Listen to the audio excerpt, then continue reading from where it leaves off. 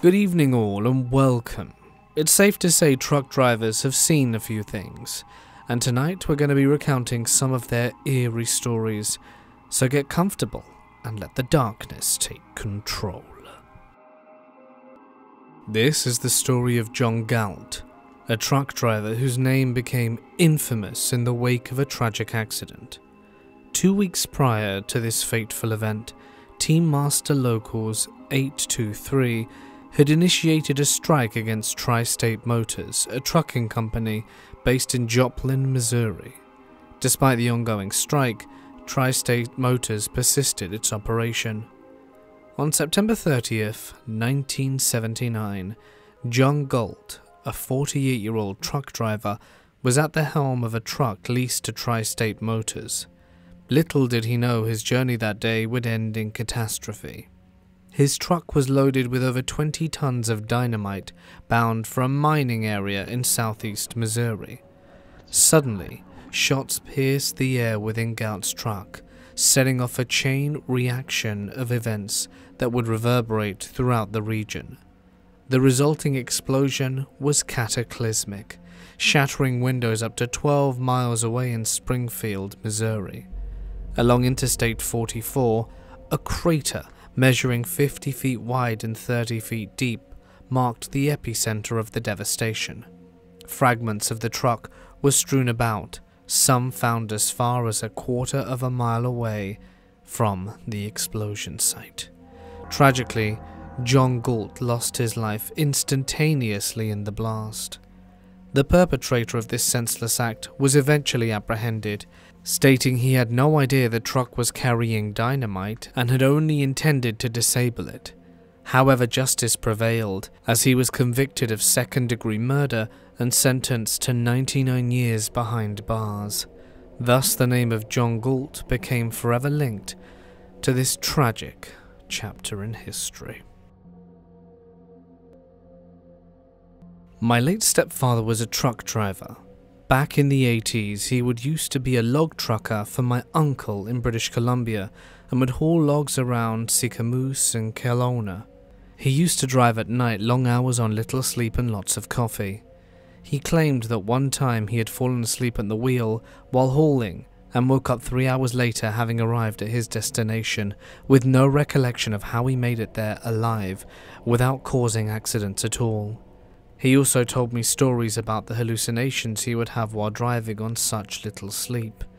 But above all, it would be seeing people on the road, strange creatures, monsters, and animals that weren't all just in his head.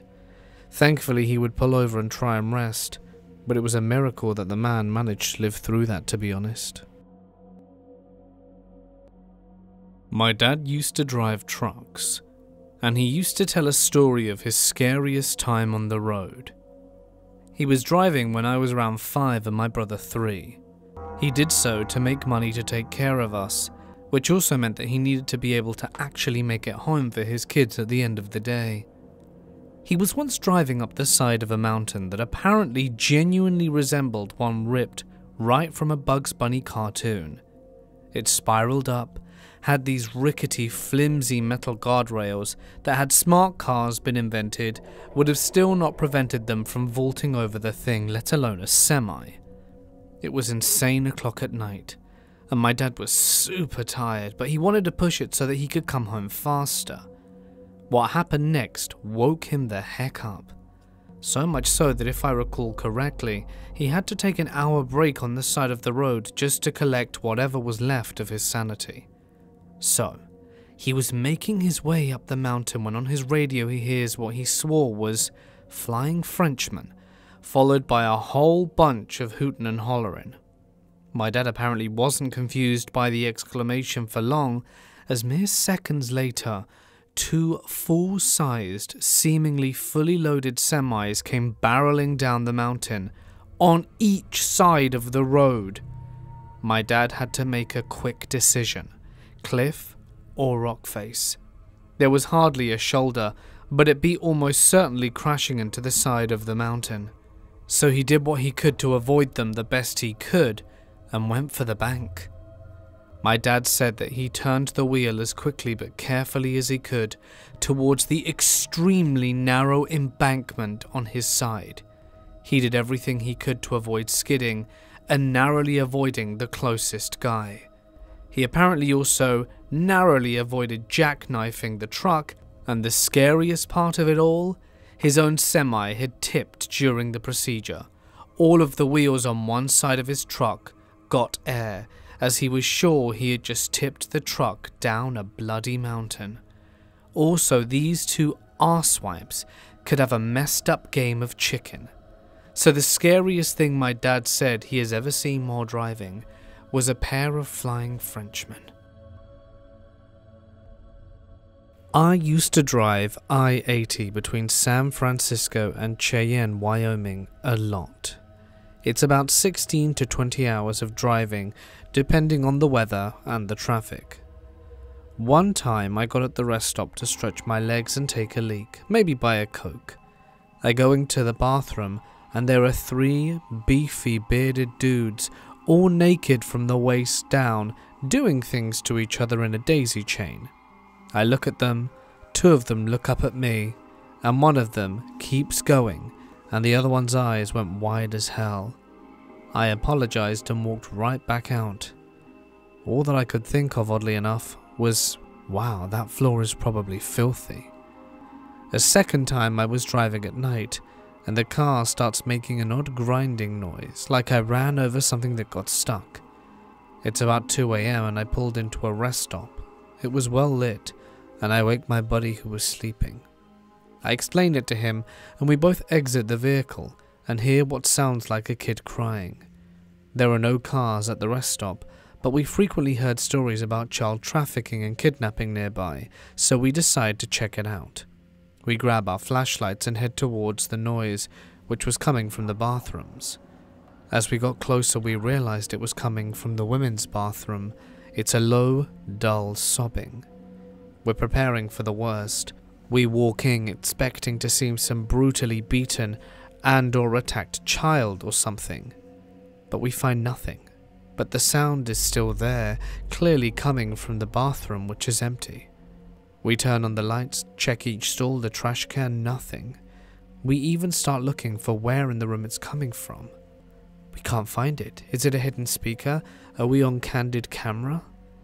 My buddy climbs up on one of the stalls to get to the top window in the rest stop, which is vented out and open. He closes it and the noise stops. Completely. He opens it, and the noise is no more. We sit there for a few seconds staring at each other. He shrugs. Then the window slams shut again without him touching it. We are out of that bathroom in seconds. The noise begins again 10 seconds later as we get to the car. As we're tearing out of the parking lot within 10 seconds, the grinding noise is still there. So this time I pull over a few miles later at a Flying J truck stop. Well lit, sometimes occupied. There are a few truckers there, not other civilians like us, and we check under the vehicle. There's a red and silver piece of metal wedged between the car and part of the road, about half an inch or so off the ground. So with us in the car, it definitely would have been grinding against the ground. We can't remove it by hand as it's really wedged in there, so we kick and bend it and figure we'll remove it when we get back. A week later, I take it to a mechanic, and it was part of a kid's tricycle, the red area where someone can stand on the back. I don't know why, and I don't think they're connected or anything, but those moments for me really messed me up. I'm a long-haul trucker. I see and deal with a lot of weird and scary stuff, and this happened when I was traveling up US 93 in Nevada, heading to Portland, Oregon for a delivery. It was around 1:30 in the morning, and I needed to stop and log my half-hour break. I found a white spot and pulled off, did my logs up, and made myself a sandwich. While I was eating said sandwich, I noticed a vehicle pull in behind me. I did not get too concerned about it, but kept one eye on it while I ate. Then it got strange. I noticed a figure in the headlights of the vehicle approach the back driver's side of my trailer, stop, and looked like they were rubbing the backside of my trailer with their hand. Suspicious. I got out my pistol from my lockbox back in my sleeper, cocked it and locked it, slid it behind my waistband and proceeded to climb out of my rig. I walked about 10 feet back, kept my hand on the butt of my pistol, and flicked my flashlight on and aimed it at the person. It was a man. A weird-looking fellow in a dirty whitish trench coat with long, straggly hair, who was bald on top. He was rubbing something on the side of my trailer, and I hollered at him to stop what he was doing. He looked up at me and smirked, and without turning his gaze off me, started walking my way. I backed my way to my door, keeping my hands on my pistol, but not pulling it out. I did not feel like my life was in danger at that time. I opened the door, climbed into the rig, and shut the door and locked it. The dude walks up to my door, looks at me, still smiling. He must be off his rockers, I'm thinking. My half-hour break is over and it was time to go. However, while I'm looking down at him and getting ready to turn the key, I feel my truck rock. I jump and look in my driver's side mirror, and there was nothing. I look over to check my passenger side mirror, and there on my step, face pressed to my window, is a freaky, perfect replica of an old witch smiling. Rotten teeth, cocking her head to the left, then right, and fogging up my window. Needless to say, I about sucked my seat up to my arse. But that's not the end of it. The dude then jumps up on my driver's side step and starts licking my window. Then the witch lady starts smacking my window with the palm of her hand over and over. The dude starts telling me to open up, and I'm feeling threatened. I pull my pistol out, and the chick immediately disappears off the passenger side step. But the dude laughs, jumps up and down on my step and grins, and touches his finger to his nose. Then jumps off the step. I fired my truck up and took the hell off. I never did see any headlights following me though, thank goodness. My grandfather, a former Air Force serviceman, recounted a chilling experience from his time in the service. One night as he was driving back to his base, he encountered something that defied explanation. It was around 2 a.m. when he spotted a woman standing by the side of the road, dressed in a white flowing gown. Concerned for her well-being, he circled back to her to offer assistance, but when he returned, she had vanished without a trace. Perplexed and determined to ensure her safety, he spent nearly an hour searching the area fruitlessly before reluctantly giving up and continuing on his journey back to the base. As he resumed driving, a strange premonition came over him, urging him to change lanes despite the absence of any visible hazards. Trusting his instincts, he switched lanes just in time to avoid a collision with a stalled truck that lacked any warning lights at all. The realization struck him hard. Had he remained in the original lane, he would have smashed into that truck, and the consequences would have likely been very fatal. To this day, my grandfather remains convinced that the mysterious woman in white was more than a mere apparition. He sees her appearance as a profound warning, an omen that potentially saved his life that night. It's a story he shares rarely, but that underscores the inexplicable and often unexplained events that can shape our lives in profound and mysterious ways. A relative of mine is a trucker and shared this story with me. It was between 1 and 4 a.m. when they were driving along a desolate stretch of road when they noticed a man walking on the opposite side. He was a figure dressed in a black jacket, jeans, and dark hair. It struck them as odd. Why would anyone be walking out here so late in the middle of nowhere? But he tried not to dwell on it and continued driving. About 3 minutes later, to their bewilderment, they spotted the same man again, now walking on their side of the road. Perplexed, they kept driving, trying to shake off the unnerving feeling creeping over them. But then, after a few minutes, there he was once more, walking down the same road. my relative accustomed to long hours on rural roads, and often the designated driver due to their ability to function on minimal sleep, started feeling a knot of unease forming in their stomach. Seeing the man for a fourth time was the tipping point. They decided to pull over and take a nap, attributing the bizarre sightings to exhaustion. As they drifted into sleep, a sharp knock on the window startled them awake. Despite years of facing various challenges fearlessly, my relative was shaken to the core. They looked at me with eyes wide with terror, recounting how the man with dark, piercing eyes had knocked on their window. It was an encounter that defied logic and reason, leaving them unnerved in a way I had never seen before. Since that chilling night, my relative adamantly refused to drive on that particular road again, and they remained tight-lipped about the location, evading any mention of the incident with an unease that hanged palpably in the air. It's a story I only ever heard once, as they would quickly change the subject or leave the room whenever it's brought up, clearly haunted by the memory of that terrifying encounter, and I don't blame them. In 2017, during one of my routes, I made a stop at Love's gas station in Emerson, Georgia, about 20 minutes outside of Atlanta. It was late in the evening, and I decided to take a break and rest and grab a quick meal from a nearby fast food joint. As I sat in my truck unwinding and checking my phone, I was interrupted by a knock on my door.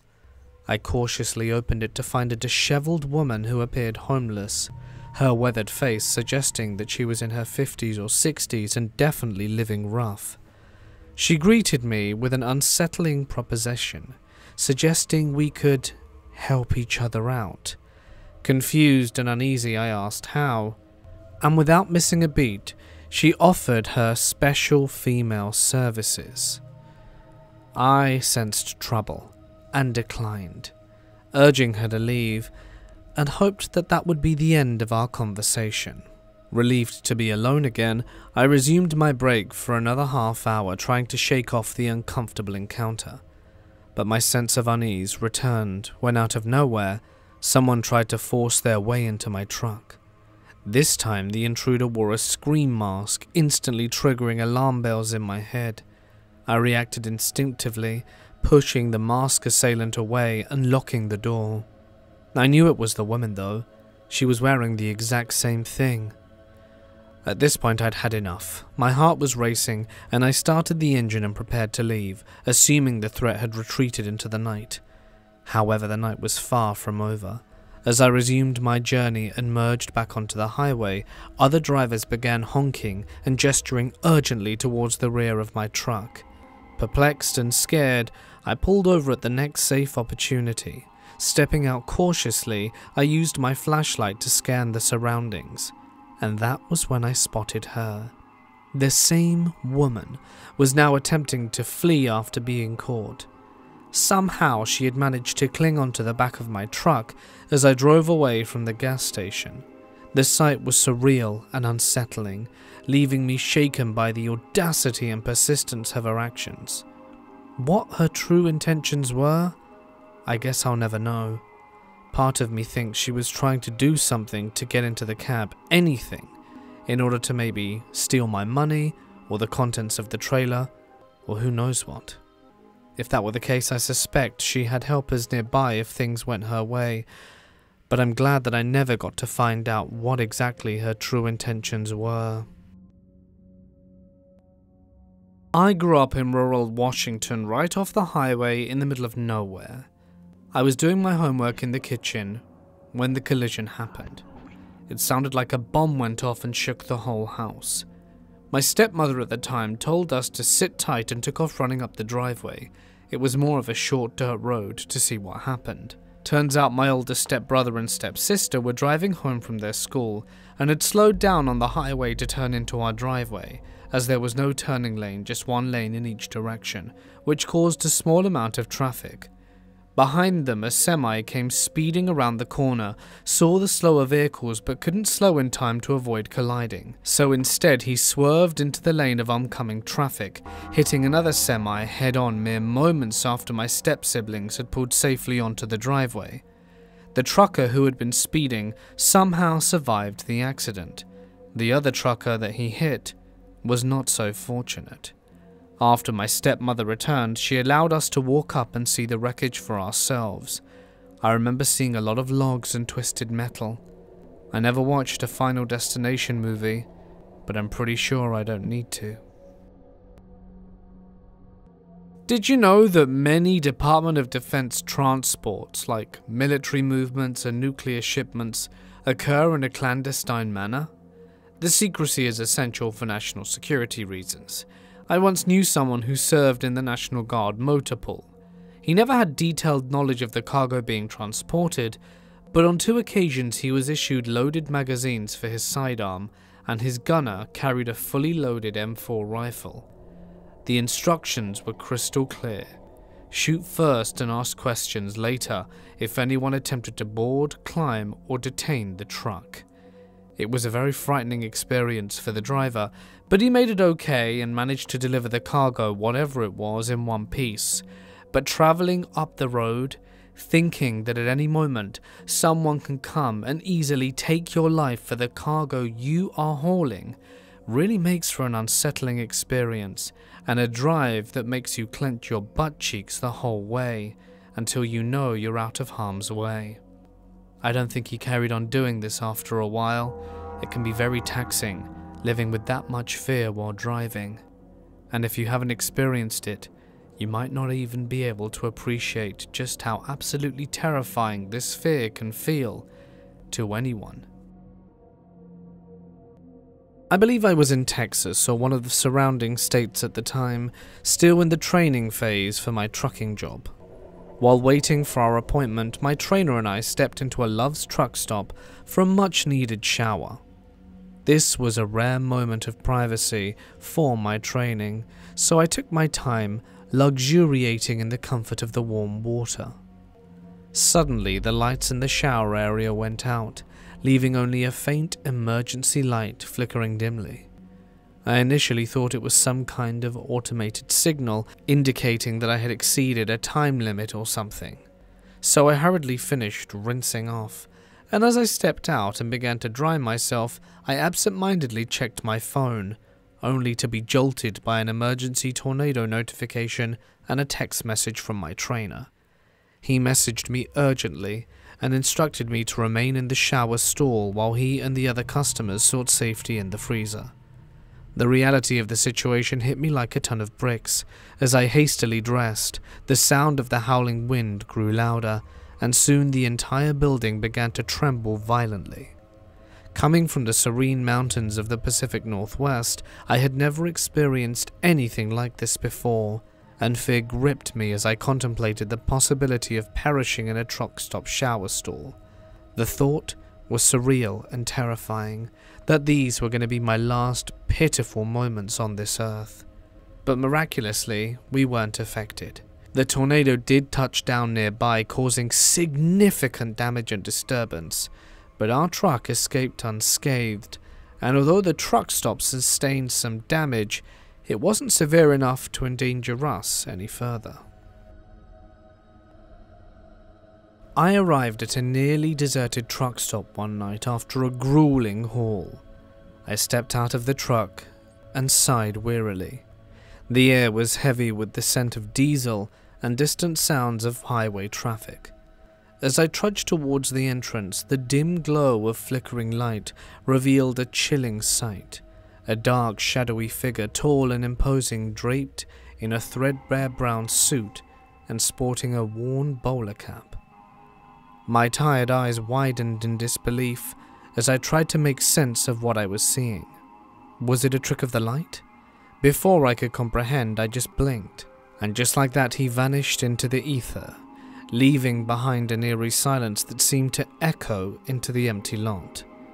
The unnerving experience jolted me so intensely that my footsteps faltered. Every instinct screamed at me to turn back, to retreat into the safety of my truck. Ignoring the pull of curiosity and the need for rest, I hurriedly shuffled towards my vehicle, the thudding of my heart matching the rhythm of my quickening pace. That night, cocooned within the familiar confines of my truck's cab, I tried to shake off the unsettling encounter.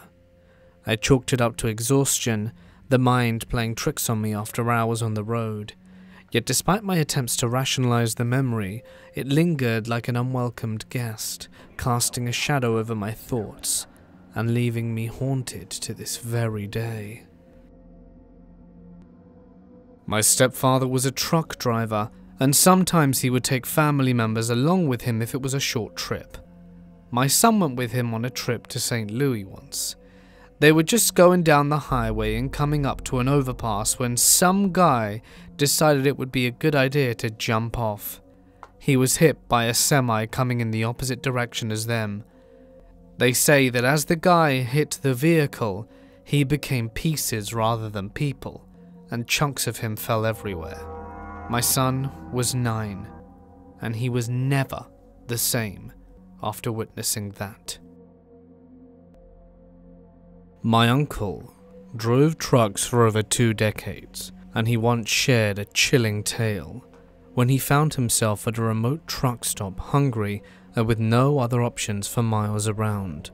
Reluctantly, he sat down for a meal, hoping to satisfy his hunger before he hit the road again.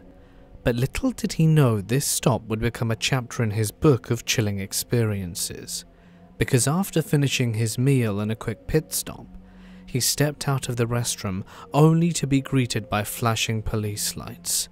Bewildered, he learned of a brutal murder in the stall right next to him. The victim had been there for hours, but no one noticed, casting a pall over the truck stop. Despite his innocence, being questioned about a murder left my dad shaken to the core. Another time, during a delivery in Baltimore, Maryland, my dad faced a different kind of danger. A crazed individual wielding a hammer attacked his truck as he drove through the city streets. Quick thinking and fast driving sent the assailant tumbling to the ground, escaping harm. But such encounters were not rare in his line of work. Alongside the highways, my dad witnessed the aftermath of motorcycle accidents quite frequently, and would rather I never drove one. I was driving night shift in Arizona and pulling a 28-foot trailer with flammable 3 hazmat. I had to go down a mountain to get to the valley, and since I was still green to truck driving when it came to mountains, as I learned how to drive in a flat state, mountains were new to me. I unfortunately made a near-fatal mistake. While I was ascending the top of the hill, I did not properly set myself up to descend down this hill by getting into a lower gear fast enough. I knew I needed to catch a lower gear, but I did it a little too late. By the time I tried getting the proper gear to descend the 18-mile grade on this mountain, it was already too late. I caught a bunch of momentum and started going 80+ miles an hour stuck in neutral, and of course when you're stuck in neutral, your engine brakes do not work. So I'm 80,000 pounds, full of flammable 3 hazmat, stuck in neutral, descending this hill at 80+ miles an hour, catching my brakes on fire. When I realized what I had just done, I got calm and did the best I could, knowing I was most likely dead already. There was a slight curve at the bottom of the first hill. I was able to make the turn, and caught a slight incline that saved my life by breaking the momentum. I was able to pull into a rest area shortly thereafter, and yes, I'll admit it was a very big lack of experience on my part. But when I first got out on my own, I didn't have good training either. As a result, I am incredibly cautious of other truckers now, because I know a lot of the training they go through is very subpar, but not all of them. I'm just glad no one was around when my truck became a runaway train, as it could have very nearly ended in disaster. My dad was a trucker for years and years, and he said the scariest thing that ever happened to him was this. He was driving down a mountain in icy conditions, but they'd done a good job of salting the road, so he was doing alright. However, as he was coming down to the last bit of slope, there was a bridge, and bridges are notorious for being icy even when the rest of the road is dry. The moment he hit that bridge, his trailer started coming around. He could see it coming at him in the mirror, and he said the rule is if your trailer passes 45 degrees, you're screwed, with no hope of recovery. Hold on to your ass and hope for the best. Well, his trailer had passed 45 degrees, and he was looking up ahead at the road on the far side of the bridge. It was bone dry. He knew in that moment he was dead. He would soon hit the dry pavement, and all hell was going to break loose. He kept looking in his mirror and watching his trailer stick out to the left and trying to find some way to save it, even though he knew he couldn't. But that dry spot was coming up quick. Only somehow when he hit the dry road, everything just instantly straightened up, like there had been no problem at all. He pulled off onto the shoulder and parked to cry his eyes out and thank the powers in heaven and earth that he was still alive. I was driving across the old Alligator Alley in South Florida one day with a friend. We saw a big suitcase on the side of the road, and I made a joke about a free suitcase and that we should pick it up. But of course we didn't. It wasn't until some time later that apparently it was an apparent mafia hit, and the body was left in the suitcase so it could be found. That's pretty disturbing to think we drove right by it, and I had a very clear thought for a minute to go get it. Another local story in my small town is that when I was at a stop sign one day and suddenly had a weird feeling you get when something isn't right, I look at the spot where the feeling was coming from, and there was what looked like a huge, like near pony-sized grey wolf with bright gold eyes staring at me. We looked at each other for a few moments and then it turned and slowly walked away into the brush. Later, a police officer friend asked me what I thought might be running around just outside of the town, smashing through wooden fences and killing animals, and then disappearing very quickly, since no one knew what it was, or had even seen it in action. I spent 1 year in Haslett, a tiny town near Fort Worth, driving home from parties in Dallas. I'd have to follow a lot of small roads with very little traffic, and one night in particular, it was around 2 AM, I drove past a cop that was parked on the side of the road, flashing lights on with no sirens, but it was empty. There weren't any other cars parked next to it and there were no other cops. I drove on and saw more of the same, just empty cop cars. Headlights on, lights flashing but quiet and empty. It was very eerie. The further I drove, the more cop cars I saw. Sometimes they were in groups of 2 or 3, sometimes more. That was all over the course of a few miles in the middle of nowhere, where the biggest crime you'd get would be a DUI. It was also foggy that night, so picture this: late at night, dozens of abandoned cop cars with their doors open in some cases with flashing lights in the eerie silence, with a layer of fog all around. It was damn surreal.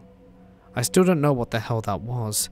If anyone has a good guess, I'd appreciate it because the mystery has been on my mind for years. Maybe it was some sort of bizarre fraternal police order or secret ritual, I don't know. Because it was out in the middle of nowhere in fields, between 2 or 3 AM. So damn disturbing. Driving north from Grand Forks to Canada, very late at night, I saw a tail light a mile or so ahead, and I'm slowly catching up to it. Then I see an intermittent flashing light that's yellow. The light is getting closer to me, faster than the tail light, and then in an instant I see a flash in front of me and realize it's a steel pole bouncing down the road towards me, making a bright spark with each bounce. Right then I watch it come within feet of my driver's mirror, right past me. It really shook me up, and then as I approached the car I realized what it was. It was one of the poles on the back of a boat trailer that is used to know where the back of the trailer is when it's submerged on a boat launch ramp. Every time I see a boat trailer on the highway, I think about how I was probably 10 feet away or less from taking a pole through the face. My dad ran a transport business in Victoria County, Australia, just outside a major metropolis. We had a contract that involved 2 drivers and 2 prime movers, tractors to our US cousins, driving in the metro about an hour each way, and short-hauling trailers around the inner metro region for most of the day, and then returning home each night towing another trailer each for delivery in our immediate area. The drivers left in the dark and arrived home in the dark. One night one of them arrived at our back door, ashen-faced and shaking. Dad brings him inside, and Mum makes him some food while we're finishing dinner, and he says to Dad that he thinks he needs some time off. Considering the state, Dad agreed immediately, and made a call to set up another driver to take his place the next day. The dude relaxes, eats and drinks, and then Dad finally gets the story out of him. There's a bit of fog around in midwinter, and the guy drew the long straw, so he's on his way home when his mate in the other truck had the trailer that night. About 20 kilometers from town, the fog is thick. Flat open plain that leads to the coast about 25 kilometers away, and he slows down and is almost at a standstill on the highway, but rolling forward when an elephant walks out in front of the prime move, a big cab over Mercedes-Benz, and across the 2 lanes in front of him. He's shaking again and tells my dad that the elephant looked at him. It did. A wildlife park was being set up just off the highway, and they had got an elephant who got used to breaking out of his padlock in the first few months while they were still building and going for a wander. The local policeman told my dad later he would get a call at least once a week about the wandering Nelly, who loved to pinch lucerne from a neighbour's paddock. This happened over a decade ago when I was in my teenage years. I witnessed a seasoned trucker freeze up during a harrowing bushfire in Texas. The trucker, claiming experience, had come to a standstill blocking westbound traffic in midst of the chaos. My dad, a no-nonsense driver, took charge over the CB radio, forcefully urging the trucker to move aside so we could forge ahead. The scene around us was apocalyptic.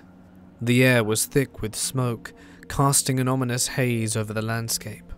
Everywhere we looked, either flames danced or the charred aftermath of the fire lay in eerie stillness.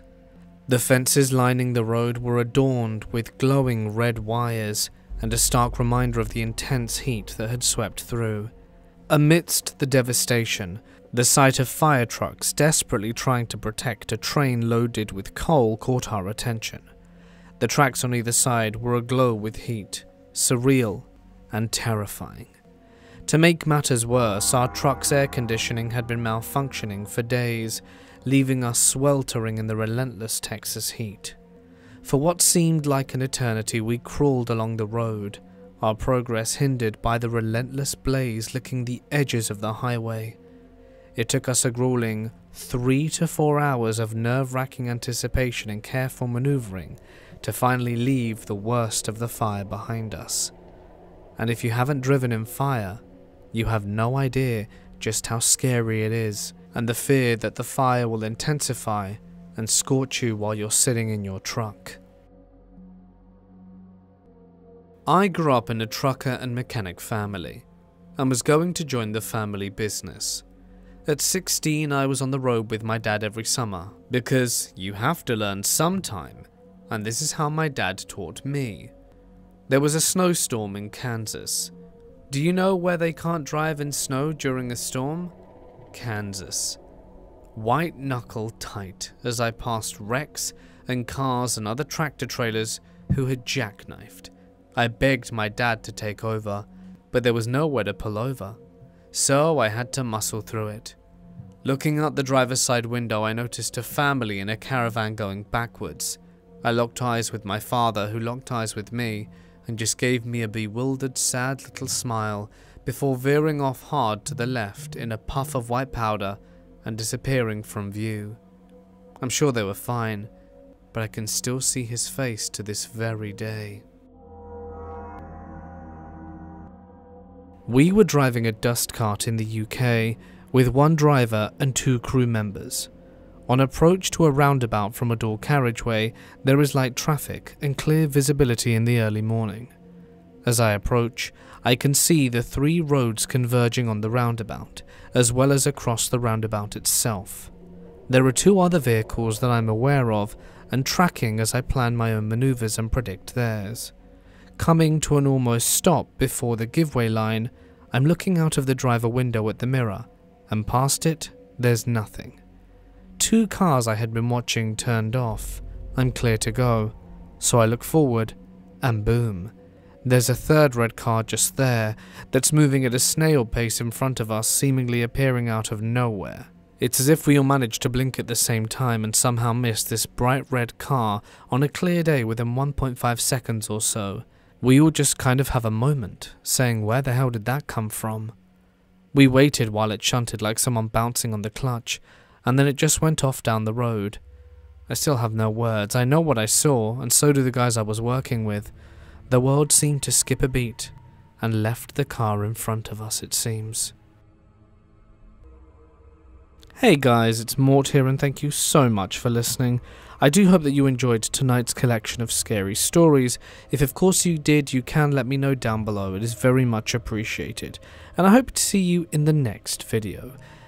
I'd like to extend a big thanks to all my members and patrons whose names can be seen on screen for their continued support. If you'd like to get your name in at the end of the video and a bunch of cool perks, you can follow the link in the description to find out more. But that's it from me. Stay awesome, and I'll see you in the next one. Good night.